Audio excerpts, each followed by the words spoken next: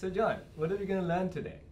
Today, we're going to learn our first try at communicating between devices, between two or more devices, using the UART, which stands for Universal Asynchronous Receiver Transmitter.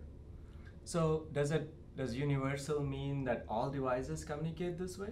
No, the UART is one of the first or one of the original communication protocols using what's called RS-232, and we will use it because it is quite simple. So it must be easy to learn then. Yes, especially compared to something like TCP/IP, the one used for the internet, which is extremely complex. Or is it because it has to account for all kinds of devices that have to communicate with each other? Yes, in our case, we'll use a simple protocol where two devices are connected with one serial cable, and we'll transmit information from one to the other. So we're going to build something exciting this time? Absolutely.